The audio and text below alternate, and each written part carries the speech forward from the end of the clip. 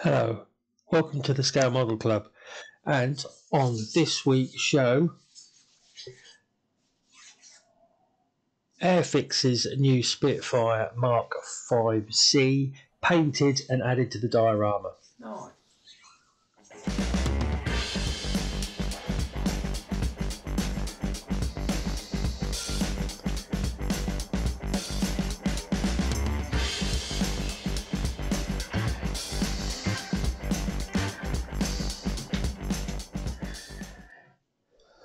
Hello everyone, and on this week's show, painting what we built last week.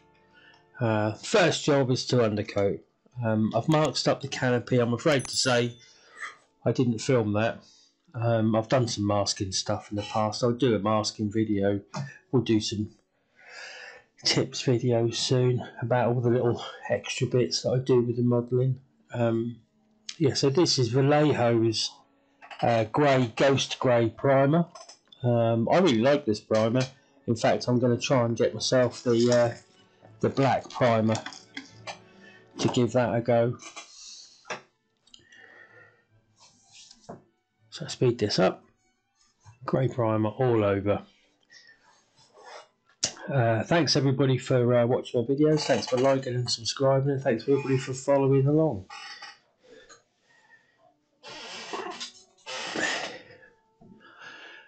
So I built the propeller. Let's give that an undercoat as well.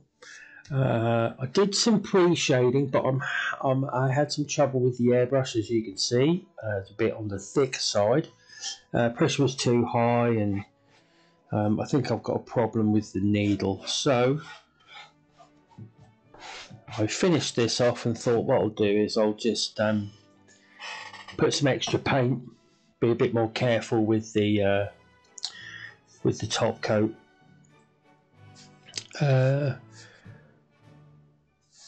So when I put the top coat on, and I will make sure that I paint up to the line. See, that's not bad, that's not too bad. Still a bit of a mess, but... So in this episode I'm going to be using Vallejo's Desert RAF colours. They make all these different colour schemes. There's a lot of paints that come in the set. You get sort of a brown, dark brown, the azure blue for the bottom, a couple of greys, and you get this lovely pull-out postery thing with lots and lots of different colour schemes on there, and the paints that you need to use for said colour schemes. And we all know the quality of Vallejo paints, so the paints are quite good, but it's nice to have a set that you can use. So I painted the bottom. Unfortunately, I lost that footage. Sorry about that, people. But it was just a blanket paint, and that was the azure blue, which seems to be the bottom of all the desert vehicles. It's a lovely tone. Those of you that follow me on Instagram, I did put some pictures of after I painted the blue, and it's a lovely tone. Look at that. I just went a little bit heavy in between the panelling lines, so I sort of tidied them up with the top coat. And now we're going to mask it all up. So I used Tamiya's masking tape. I think that's the 6mm. I do that for everything that I need a nice edge for. So I'll go along the bottom, so you get a nice edge along the side, and I'll go across the front because you need a nice edge across the front. And then for covering the main wings, I just take a big piece of masking tape and stick it on the bottom. That does two things. One, it obviously stops the paint from going on the bottom, and secondly, it gives you a feathered edge. So if you paint that from the top, the paint will go down the side of the wing, and if you paint the bottom one from the bottom, it will go around the sides, and it just leaves you a nice feathered edge right on the edge of the wing, which I think is quite a nice effect. And so this is the middle sand colour. I'm going to paint the whole of the top in middle sand. I always paint from the lighter shades to the darker shades. If you're going to have to paint a really light shade like a white or a yellow that don't have much pigments in them, you will sometimes, or more than likely, have to paint a lighter coat on first, like a grey. And so once the top coat comes on, you can see that the panel lines start to disappear. They work themselves in. I was quite pleased with really pleased with the finish, to be fair. And then after I've covered this in the middle stone colour, I then free-handed the camouflage on, and the camouflage was painted in a dark earth. And that would complete the camouflage pattern and the main colours of the aircraft. It's been a brilliant kit. A few little minor problems, but nothing major. I think it's a massive step forward for Airfix with the cockpit, with all the cockpit detail that you get now. I will be buying another one so that I can do it with the wheels down and the cockpit open, because that's what I like. So yeah, so that's the dark earth painted on. That was freehand, no masking. Now I'm going to cover the whole thing in a clear varnish. That's Tamiya's X22 clear varnish, and it puts a little shine on it. It's not like a gloss, but it puts a shine on it, just enough for you to get the weathering powders and paints and decals on. So we'll put this decal on. That's warm water I've got in there, sort of tepid. The warmer the water, the quicker it'll slide off, but I always find that sort of just warm out of the tap's okay. And as you can see, I've protected the paint with the clear that we just painted on. That's me fiddling about with the little red squares that cover the gun ports. You sort of have to stick one side of those on, let it dry, and then use the Mark Fit or your decal solution, the setting one, to soften them, and eventually they'll just curl around the corner. They're an awkward, really awkward little decal to fit, and I've never liked doing them. But it seems easier to do that than it does to mask them all up on 170. On 148, I'll mask them up and paint them red, but seeing as they're actually supposed to be a sticker over a gun hole, then they don't look too bad as a decal.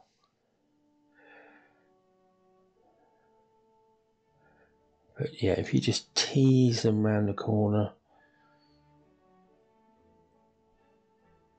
that's when your patience has to take hold and you don't just launch it all into the bin.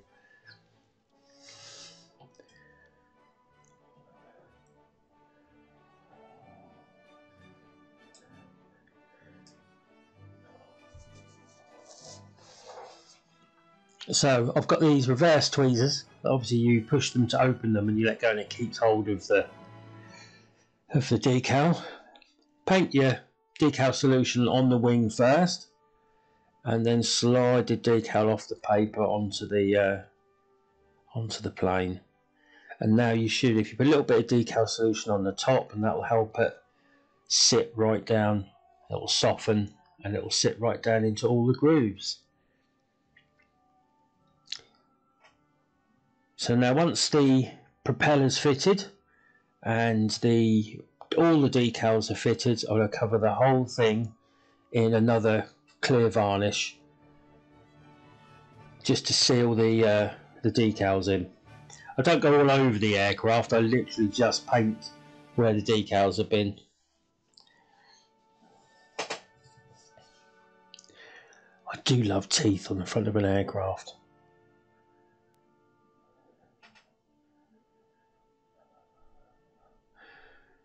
Right, so the next thing I'm going to do is a panel wine wash. It's not going to be a pin wash because I can never seem to get this pin wash thing to work. I know all the other modelers do it, but it's been dried. I don't know whether it's because it just doesn't take very well, I don't know. Anyway, this is a dark brown wash from, is it AK or is it MIG Ammo? I can't remember. I think it's MIG Ammo. Yes, it is MIG Ammo, and it's a dark earth colour. And this is an enamel wash, so you're going to need to clean your brushes with enamel, with a white spirit. I'll use enamel washes because it was a acrylic a varnish. So you just basically paint all over the lines, all over your panel lines,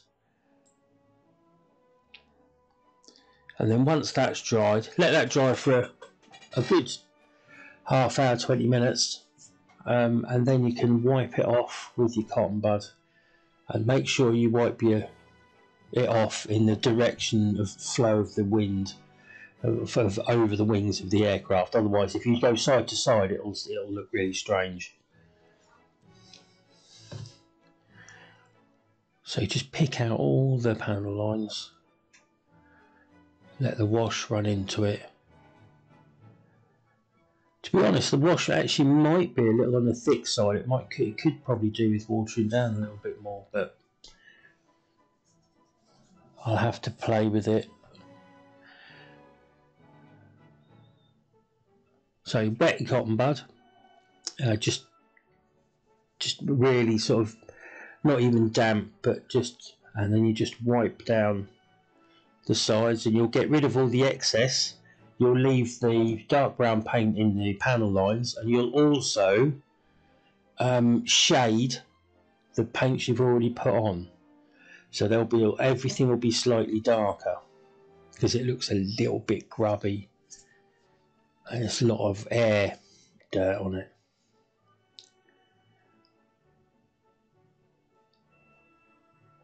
But it does give a really nice effect. I do this on most of my aircraft, and I think it makes a lot of difference.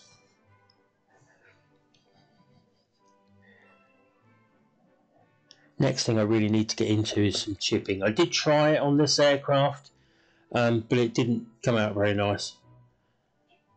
So I didn't film it or anything. Should have done, because you could have all seen what I was trying to do, but I got myself one of them chrome pens, and I highlighted the edges of the propeller, which that does look good. And then I thought, oh, well, while I'm here, I'll put a little bit on a sponge and just dab it around some of the other places, but it didn't come out nice.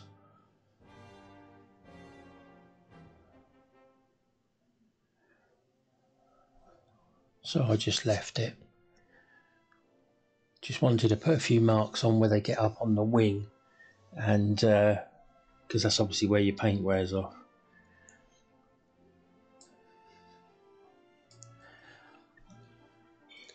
So that pretty much all the wash worn off.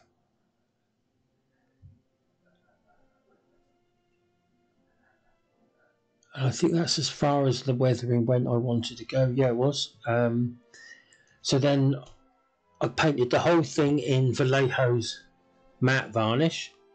It's the first time I've used that. Went on lovely, and it gave a brilliant result, and now actually looks matte. So I shall be buying a bigger bottle of that.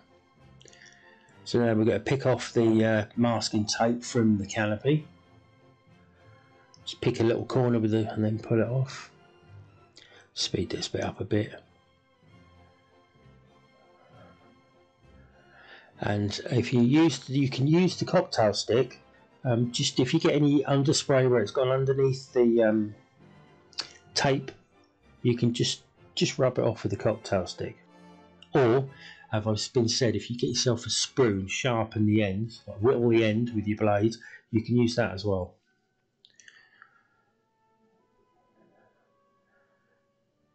But no, I'm really pleased with that. It's come out nicely. Underside needs a little bit of attention, so I did the same on the underside with the wash, and I've also used some pastels just to mark the some wear from the gun ports. This is Vallejo black brushed on to the tyres. Got the 2 tyres underneath and obviously the rear wheel. Be really careful not to get it anywhere.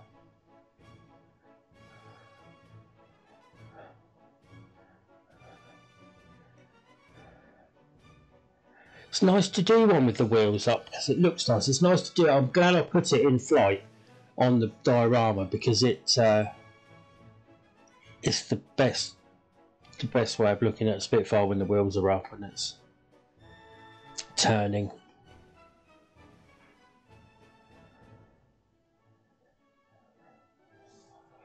They're meant to be flown, aren't they? So that's the last few little touch-up bits. Pretty much there. Right, now this is a piece of Perspex, and this is a clear acrylic tube I got from eBay. 4mm tube. I think it was something like 150mm long. I super glued it to the Perspex. Now I'm going to drill a hole through the bottom of the diorama with a 4mm drill bit, and as you can see it was a blunt drill bit, so we'll move on until it goes through. Bosh! So now let's just widen that a little bit. So now I've got a hole in the diorama. Picked off a few of those bits. Obviously once I'd finished I painted that little bit in again. So now what I'm going to do is put some PVA school glue on the bottom and push the rod through the hole in the diorama.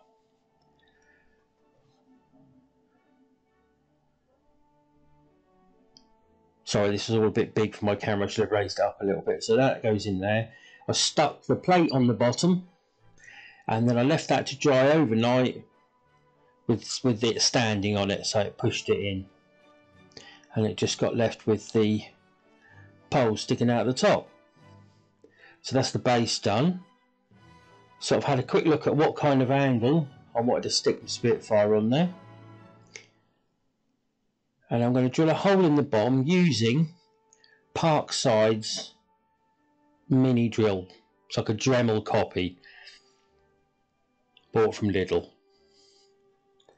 Very cheap and a really handy tool. So I've got the angle there of where I want it. I've drilled a tiny pilot hole, and then I used the same drill bit to sort of widen it a little and get the angle right.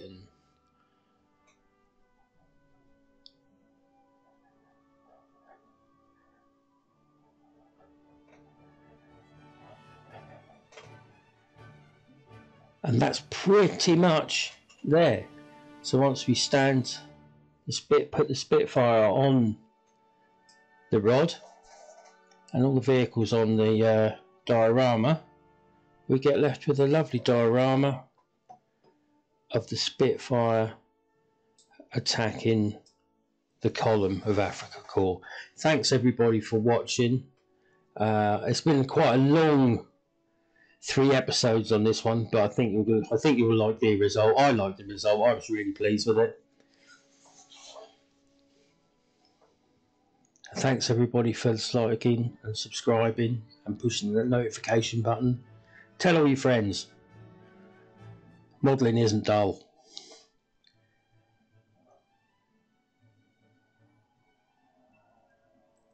This is the finished result. I'll move the camera about. I've got some pictures of it, and next to the box of the box art I was trying to replicate. So thanks everybody for watching.